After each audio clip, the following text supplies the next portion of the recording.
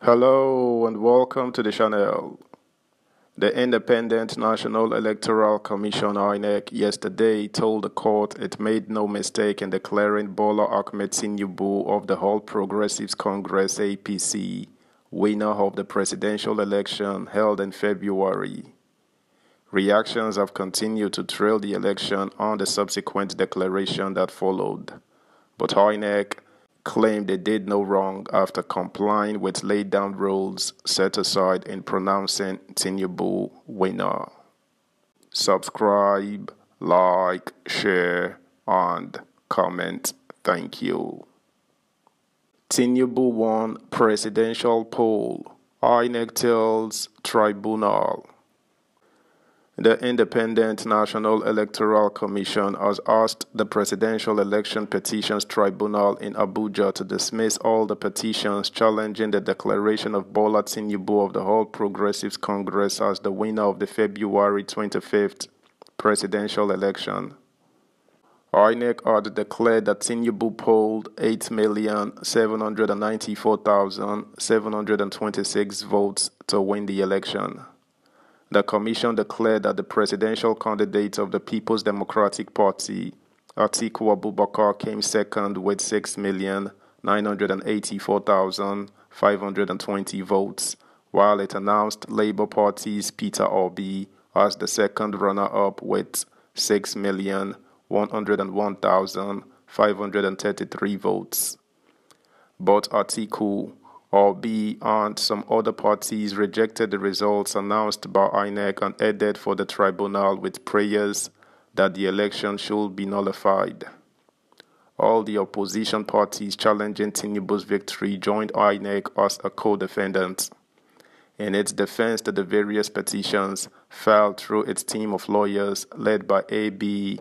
Mahmood San, INEC described Atiku's petition as grossly incompetent, vague, and academic, saying it was an abuse of the court process.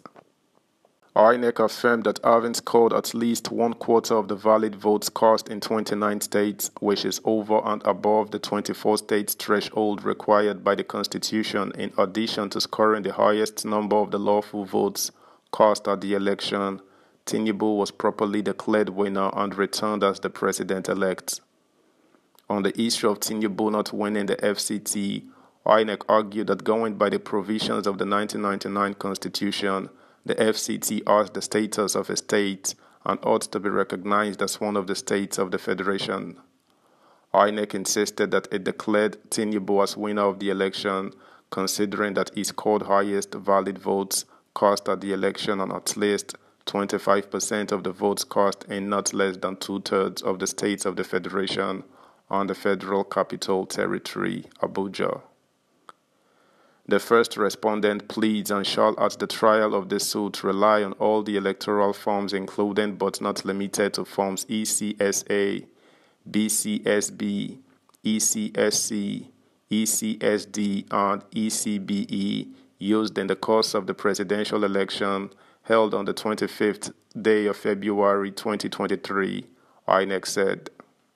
The FCT, beyond being the capital of Nigeria, has no special status over and above the other 36 states of the Federation to require a candidate in the presidential election to obtain at least 25% of the votes cast in the FCT before being declared winner of the presidential election. The first respondent shall also contend at the trial of the suit that the FCT is regarded as the 37th state of the Federation, and as such, a candidate needs to score 25% of the valid votes cast in at least 2/3 of 37 states to be declared as winner in the presidential election. The first respondent avers that the second respondent scored 25% of the valid votes in 29 states of the Federation, as stated above. Addressing Atiku's petition, INEC told the tribunal that the PDP candidate could not have been declared winner as he failed to score at least 1/4 of the votes cast in at least 2/3 of the 36 states of the Federation. INEC also insisted that the election was conducted in substantial compliance with the Electoral Act. The first respondent further avers that in compliance with extant laws and regulations, It diligently discharged its duties when it collated the first petitioner scores at the election, which aggregates to 6,984,520, winning only 21 number of states to wit: Adamawa, Akwa Ibom, Bauchi, Borno, Delta, Ekiti, Gombe, Jigawa, Kaduna, Katsina, Kebbi, Kogi, Nasarawa, Niger, Osun, Sokoto, Taraba, Yobe, and Zamfara. The first respondent averred that the petitioners, who on the one hand alleged various irregularities and non-compliance in the conduct of the election, conveniently accepted the validity of their scores as declared by the first respondent, upon which they have prayed that the first petitioner be returned the winner of the election and sworn in as the President of the Federal Republic of Nigeria, having purportedly scored the majority of votes cast. Subscribe, like, share, comment, and please turn the notification bell on. Thank you. The electoral body said that it kept its promise to Nigerians in conducting free, fair, transparent, and credible elections by deploying the Beavers device in conducting accreditation of voters electronically and uploading scanned copies of polling unit election results to the IREF portal. INEC also asserted that uploading election results to the IREF portal is not a condition precedent to the declaration of the winner of an election under the Electoral Act. The Act does not require the first respondent to transmit results to the IREF portal before determining or declaring the winner of the presidential election.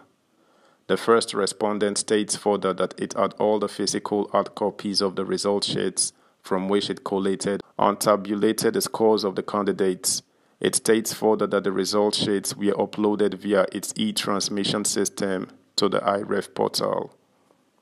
In further answer to paragraph 21 of the petition, the first respondent states that the Beavers device was, despite the glitches experienced on the day of the presidential election, still a game changer. It was properly deployed and used to verify and accredit registered voters. It was also used to upload scanned copies of polling unit results through the e-transmission system to the IREF portal in the presidential election held on 25th February 2023. That's the news, guys. Thanks for listening. Until next time. Bye.